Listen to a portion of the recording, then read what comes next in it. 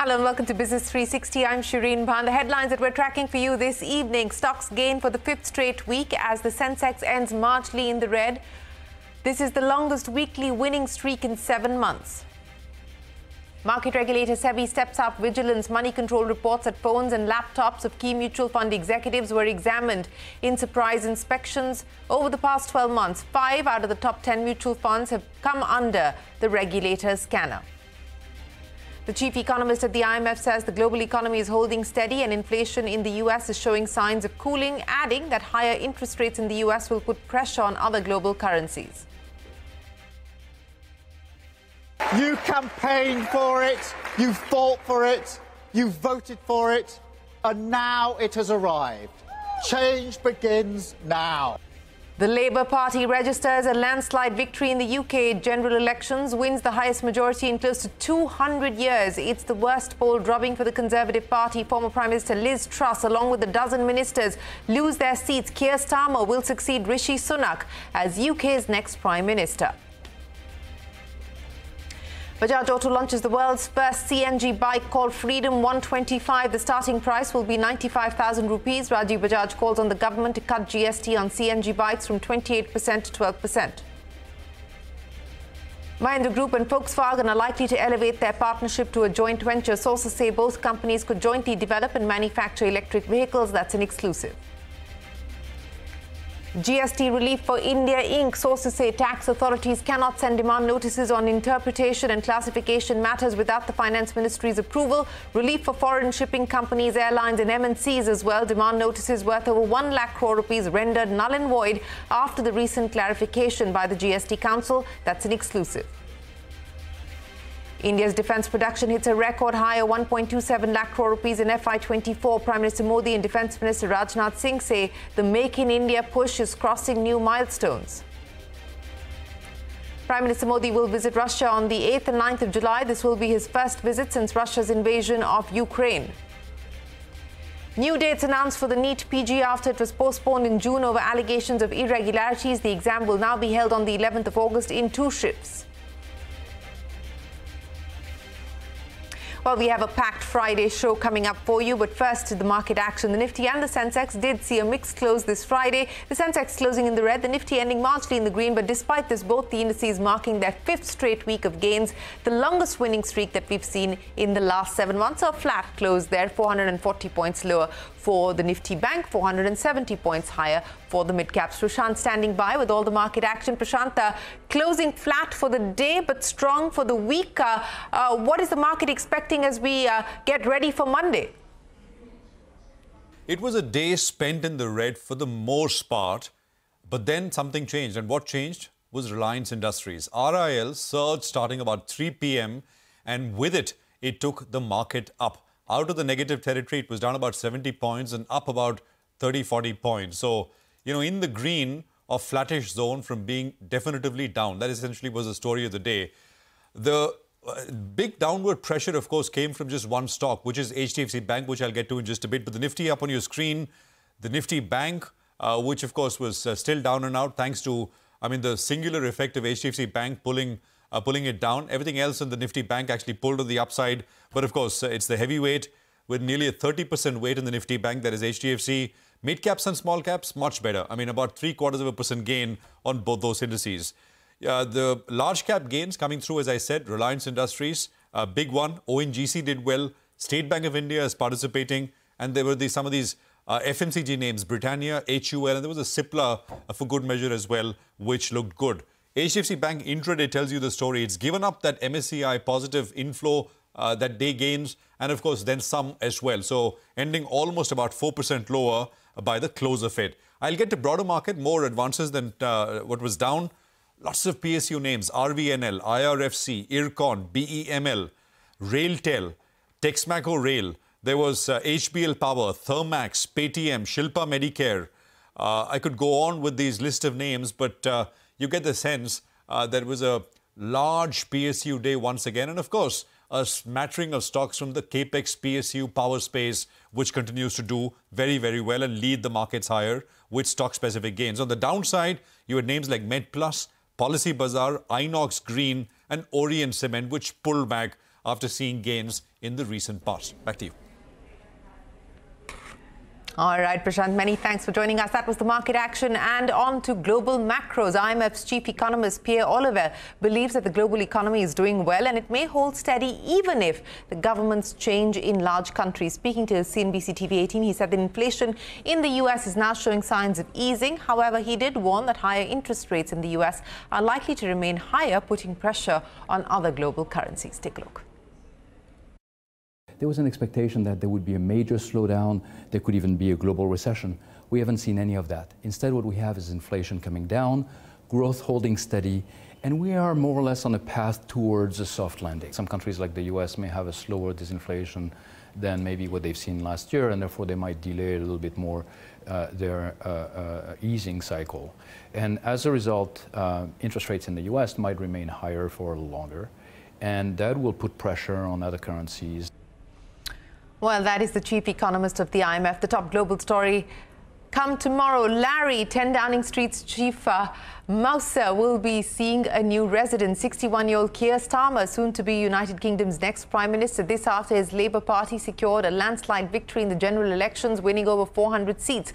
The Labour Party's majority, the highest in close to 200 years, has brought an end to 14 years of Conservative rule, which saw 5 Prime Ministers, including 4 just in the last 5 years. The Conservative Party has seen its worst poll drubbing. About a dozen cabinet ministers lost their seat. Liz Truss becoming the first former Prime Minister in almost 90 years to lose her seat at a general election. The Liberal Democrat, which ate into the Tory vote bank, has seen its best ever performance. Addressing a sea of red during his victory speech, Starmer reiterated his party's election tagline, "Change begins now." Starmer has vowed that there will be national renewal and that he would put country first, party second. Top world leaders, including Prime Minister Modi, taking to X to congratulate Starmer on his victory. Outgoing Prime Minister Rishi Sunak, conceding defeat, called Starmer to congratulate him on his win. Sunak emphasised that there is a goodwill on all ends and the British people have delivered a sobering verdict. You campaigned for it, you fought for it, you voted for it, and now it has arrived. Change begins now.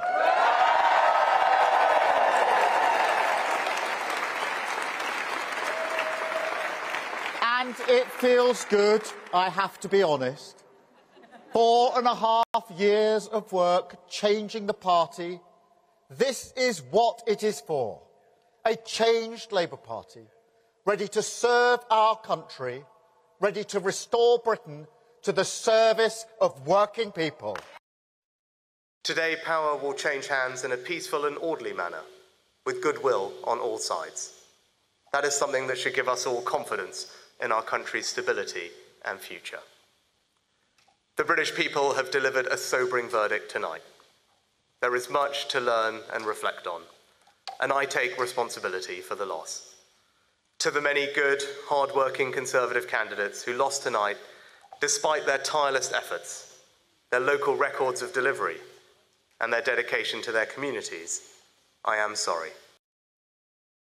We had been expecting defeat for the Conservatives in this election, then expecting crushing defeat, then a Labour landslide. What we are witnessing is really a political bloodbath where the Conservatives stand decimated politically. Labour will form government now with an overwhelming majority, with Sir Keir Starmer as the new Prime Minister of Britain. Rishi Sunak has conceded defeat. How could he not? And he's congratulated Labour on their massive win, congratulated Starmer. But Rishi Sunak is now done for. He will have to quit as leader of the Conservative Party. The Tories are very unforgiving of leaders who lead the party to defeat, and then a defeat such as this. Rishi Sunak's high-flying political career really is over. He will at best now be a backbench opposition MP. A very large number of top Conservatives have lost their seats, not forgetting the many who chose not to contest at all, seeing this coming. But over now to Starmer. Starmer has been an effective and innovative administrator with extensive experience in running institutions that Sunak did not quite have. The biggest challenge, of course, will be to steady the economy and to improve the economy, get growth. It won't be easy. Growth has been elusive. He'll have to contain inflation, manage the tax burden. The ask is huge, but the British have decided that they will now rely on Starmer and his team for the job. Sanjay Suri reporting there from London. Moments ago, outgoing Prime Minister Rishi Sunak has given his final speech outside of 10 Downing Street. Sunak said he respects his successor Keir Starmer, calling him a decent, public-spirited man. Take a look. Following this result, I will step down as party leader, not immediately, but once the formal arrangements for selecting my successor are in place. Sir Keir Starmer will shortly become our Prime Minister. In this job, his successors will be all our successors, and I wish him and his family well. Whatever our disagreements in this campaign, he is a decent, public-spirited man who I respect. Well, UK has voted and the results are in, but France will head into the second round of the snap legislative polls on the 7th of July. In the first round of the elections, the National Rally Party secured 39 seats, while the New Popular Front came in second, grabbing 32 seats. However, President Macron's centrist Ensemble coalition managed to secure only 2 seats. Opinion polls suggest that the National Rally may fall short of an absolute majority. And staying with elections, Iran is gearing up for a second round of presidential elections. This after a record low turnout in the first round. So far, Sishkian has secured 42% of the votes in the first round, while Jalili has garnered 39%. Back home, Mahindra Group and Volkswagen are holding talks to elevate their partnership to a joint venture. Sources have told CNBC-TV18 that both companies could jointly develop and manufacture electric vehicles. Volkswagen was in talks with JSW Group, but sources tell us that those talks have not yielded any results. That's a CNBC-TV18 exclusive. Bajaj Auto has unveiled the world's first CNG motorcycle, Freedom 125. The new bike features both a CNG tank and a fuel tank. It has a switch that can be used to toggle between petrol and CNG, and a long seat that can accommodate more than 2 people. The ex-showroom price of the Bajaj Auto Freedom 125 starts at 95,000 rupees. This marks Bajaj Auto's 100th product launch during Rajiv Bajaj's 34-year-long career. Customer is effectively telling us, your job doesn't end with just sales and service of the product. You are responsible for the entire ecosystem, for the totality of my ownership experience. We all assure you, we are with you through the life cycle of this product, through all the use cases of this product, through all the allied considerations of this product. Sir, शायद इसको हमारा बजाज की guarantee ऐसा कह सकते हैं. If you go back and look at your data of 97-98, you will see that that is the year in which Hero Honda actually overtook Bajaj. All the Hero Honda dealers were, obviously ecstatic, and they were congratulating their chairman, Brijmohan Lalji, on this achievement.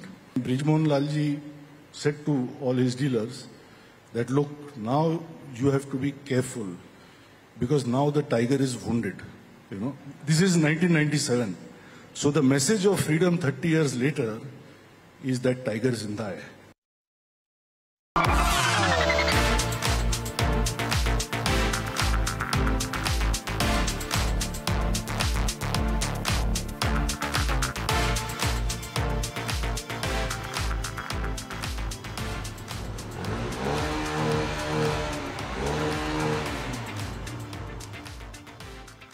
Think I'm sitting on any normal motorcycle, don't you? Well, this is actually the world's first CNG motorcycle by Bajaj Auto. You don't believe me, do you? Wait a second. Take a look. Here you have a CNG cylinder, and that proves my point that this is the world's first CNG motorcycle. Here you actually have a 1.8 kg cylinder fitted inside a motorcycle. This configuration took a long time. It's taken 2.5 years of hard work by the company and its R&D team to put it together.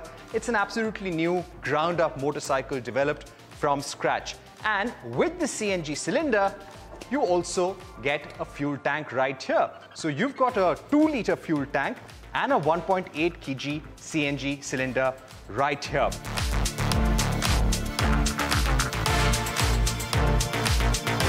That was a preview.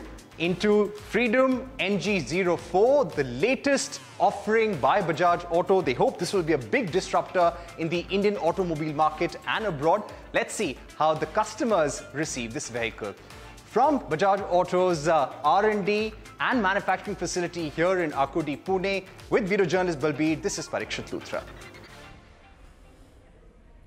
Well, that's a first look at the new launch there from Bajaj, a world first. Onto a money control exclusive. Market regulator SEBI has knocked on the doors of a major market participant, or participants actually. Sources have told Money Control that SEBI conducted surprise inspections over the past 1 year and accessed digital devices of executives of 5 of the top 10 mutual fund houses. Money Control's Mahalakshmi joins us now with the details. Mahalakshmi, many thanks for joining us. Tell us a little bit more about these surprise inspections. So what I'm given to understand is that over the last 12 months, 5 out of the top 10 mutual funds have been subject to surprise inspections, wherein SEBI has accessed digital devices, meaning mobile phones, iPads and laptops of top mutual fund executives. Now, these inspections are different from the search and seizure kind of operations, which are more surveillance driven. These inspections are very different. They are called internally by SEBI, they are called thematic inspections, wherein SEBI inspects records of multiple mutual funds to obtain information on various kinds of things. For example, block trades, concurrent trades, broker communications, etc. The idea is to seize data and analyze patterns to see if there are any aberrations or anything that is odd, which needs further scrutiny. This is obviously because SEBI has already automated a lot of its surveillance, and therefore routine inspections are anyway being carried on. This is just the second level of scrutiny that SEBI is now focusing on, and this, of course, is surprise. So that's the difference in the way these inspections are conducted. All right, Mahalakshmi, many thanks for joining us. Vigil being stepped up there by the market regulator. Up next, GST relief for India Inc. Sources say tax authorities cannot send demand notices on interpretation and classification matters without the Finance Ministry's approval. That and more when we return.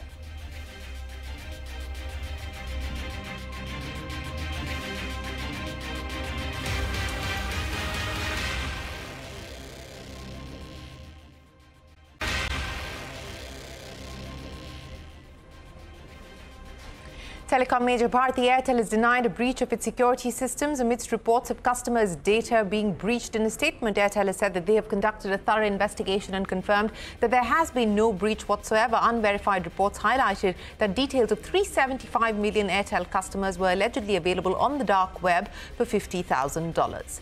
Cash-strapped airline SpiceJet in trouble again. Irish aircraft lessor GASL has raised concerns on the solvency of SpiceJet after the airline failed to pay its dues. GASL claims unpaid dues of 115 crore rupees, citing that the UK court order has upheld those claims. Meanwhile, SpiceJet assuring the Delhi High Court that the airline is looking to settle the dues. The court has allowed the airline 2 weeks to respond to the lessor's claims with a settlement proposal. It will hear the matter again on the 19th of July. On to a CNBC-TV18 exclusive. GST relief for India Inc. Sources tell us that tax authorities cannot send demand notices on interpretation and classification matters without the Finance Ministry's approval. Separately, sources also add that demand notices worth over 1 lakh crore rupees will be rendered null and void after the recent clarification of the GST Council. Timsy is standing by with the details. Timsy, big relief for some sectors. What are your sources telling you? Well, that's right. In a major relief for the industry, the Director General of GST Intelligence has now been told that they cannot send any tax demand notices without seeking an approval from Finance Ministry. Remember, this move has been aimed towards reducing litigation and bringing ease of living, and the government has clearly said that these tax demand notices, which are actually based on interpretation or classification matters, they need a CBIC approval exactly from the policy wing of the Central Board of Indirect Taxes and Customs, and only then, once they give a go-ahead, only then is when Director General of GST Intelligence can send these notices to see that whether these interpretation that has been picked up by DGGI is actually correct as per the rules and the law under GST or not. So that's a major relief coming in for the industry. And apart from that, if we look at the recent changes that the GST Council in the 53rd meeting has actually given approval to, a lot of clarifications have come come with respect to foreign shipping lines, foreign airlines and MNCs operating in the country when it comes to their branch office in India and head office abroad. Well, that clarity has come in, and this has now actually settled a lot of DGGI cases sent to these industries. To be precise, now DGGI notices to these sectors will be null and void with these recent notifications. Remember, foreign shipping lines were facing notices of about 1 lakh crore rupees, foreign airlines were facing about 15,000 crore rupees of DGGI notices, and MNCs were facing about 3,000 crore worth of DGGI notices. And now all these notices have been put to rest on as-is, where-is basis. So that's a big move and a big relief to bring in more ease of living, reducing litigation. That's what the government is now working on. Back to you. All right, Timsy, many thanks. In national news, Assam continues to grapple with floods and heavy rains. The death toll in the state has now risen to 52. Officials of the Assam State Disaster Management have said that water levels of the Brahmaputra dipping marginally, but the flood situation continues to be grim. Preeti Priyadarshini with this ground report. Currently, we are in Guimara in Polashbari, and I am trying to show you the ground situation in Assam due to Assam floods. This is the second wave of flood in Assam, and almost 21 lakh people have been affected. You see the condition of the people, and they are trying to survive like this. They are crossing the road, they are making their living by shifting to the embankments because of this extremely devastating floods in Assam, which has now taken lives of 52 people.